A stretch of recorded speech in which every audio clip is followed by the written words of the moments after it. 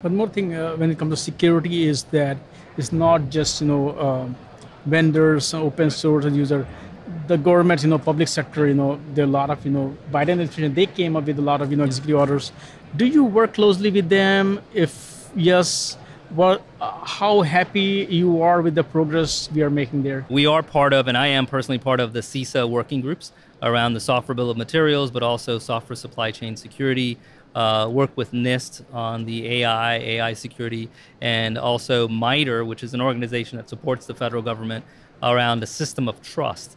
And so I can tell you that these working groups are actually very forward-leaning. They are trying to address some large industry problems and are able to harness both this, what they call the government industry partnerships to, the latest SBOM initiatives, I think is a very good starting point. The AI frameworks of risk that they're coming out with is also something that was done based on these working groups, and I think are really helping further the security of these different domains.